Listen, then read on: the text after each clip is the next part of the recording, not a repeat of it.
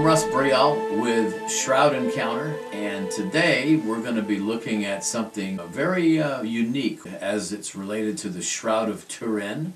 The name of this presentation is Secrets of the Man Clothed in Linen, looking at the prophetic meaning of the Turin Shroud. Now, the key texts that we're going to be looking at are Ezekiel 9 through 11 and Daniel 12. And we'll get to those in just a minute. Now, just a little bit of background on what the shroud is, because some of you are saying, Shroud of Turin, what is that?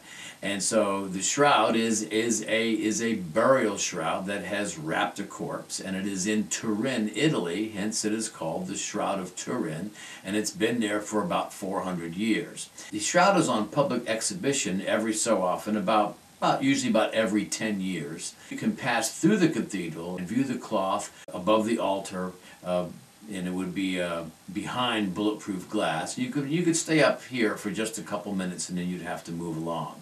Now, this is what the shroud actually shows. Now, if you know, it is 14 feet long, 3.5 feet wide.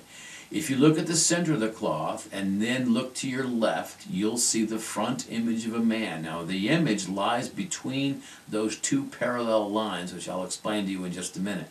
So on your left, you see the front image of a man. And so here we see the hair and the face. Moving down a little bit, we see the arms. Moving down a little bit, we see the hands. Moving down, we see the legs, and then blood down here at the far left.